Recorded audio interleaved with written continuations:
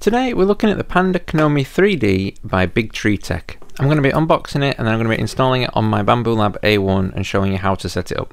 It's basically a display that attaches to the tool head and shows you what's going on with the printer and its current status and stuff like that. You'll see what I mean when we get into it. It's very customizable. This comes in two boxes, so one is the case, the outer shell, and one is the screen itself. And you can see here I have the A1 series variant. They do make this for other printers, but specifically focusing on the A1 today. So we're going to start by opening the case package, which contains our outer shell that will fix to the tool head. Inside each box you'll find a slip with a QR code that'll take you to the Panda Knomi wiki page, which tells you everything you need to know about this device and how to set it up. It's a very useful guide. And then we obviously have the clear plastic housing, and there's also a lens in there which basically just acts like a bit of a magnifying glass. They do recommend you use this, that's why it's part of the kit, but I may have ended up taking mine out because it looks much better for videos. The magnifier kind of spoils the viewing angles a little bit, but you'll see what I mean later. The last thing in the packet is just a bracket which will basically hold our screen in place.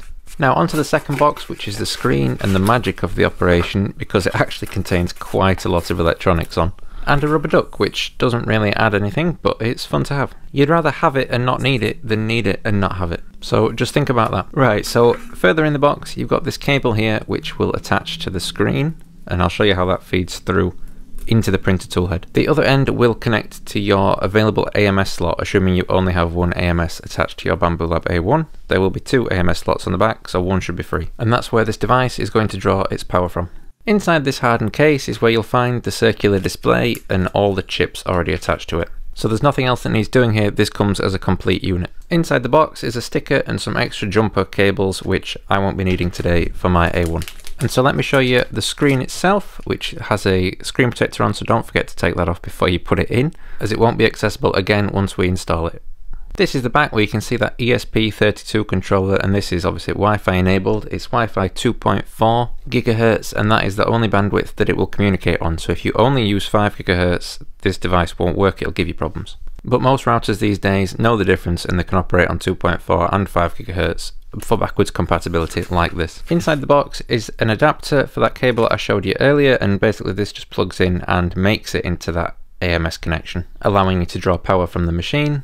So don't lose this one, otherwise it won't work. I'll just quickly show you this, and these two cables join on this end. They have a tab, so it's really impossible to get it the wrong way. It won't let you get it the wrong way. And then that's ready to install on the machine like it is. And now to assemble the screen portion, you need to put the lens in like that into the case, and then you can put your screen in facing in this direction. It has to be facing in this direction. That USB-C port there has to be at the top. And this clear bracket here that holds everything in place has cutouts, and it even points out USB-C goes here, so it's hard to get wrong. And once you line it up, it'll just clip into place.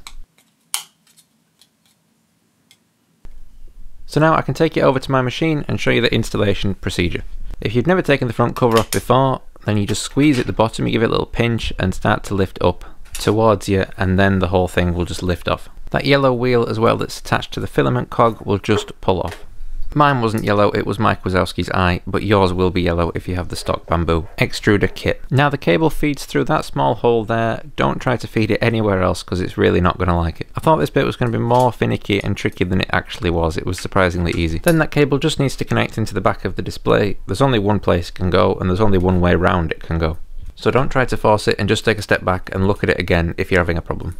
Then once you've got that cable all sorted, the top hooks on and then the bottom just pushes until it clicks. Then we're going to want to take that cable and start on our cable management, which I am going to do very lightly just for this video. I'll take my time later on and use the zip ties that were included to make it a bit neater. Now I'll just feel behind the printer until I can find that AMS slot, and I'll plug that cable in there, which will then give me power to turn it on. Once you've done all that and the printer's finally powered on, we'll be able to see if the display is working correctly. And mine is looking pretty good here, so it will show up with a QR code which you should scan with your phone, which will then connect it via Wi-Fi to your phone, and then that'll automatically start the setup process.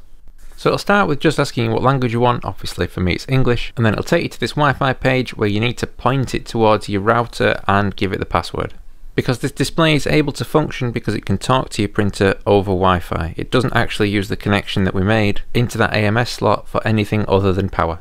The next thing you'll come to is this binding page. Now it should automatically find your printer if it's turned on, but if that authorization access code is missing when you do find your printer, then you need to go on your printer and go here to LAN only. Now we're not looking to enable this feature, but it will give you the access code there. And then once you've entered that on there, hopefully it says binding successful, and that is the end of the setup process. So then it was just basically time to give it a test run. It will display quite a lot of things on here, such as nozzle temperature and when it's homing and when it's just generally printing, and also you can customize the GIFs. If you just connect to it by Wi-Fi, you can change them so I can have Homer Simpson dancing around in a circle. This is absolute peak technology for me.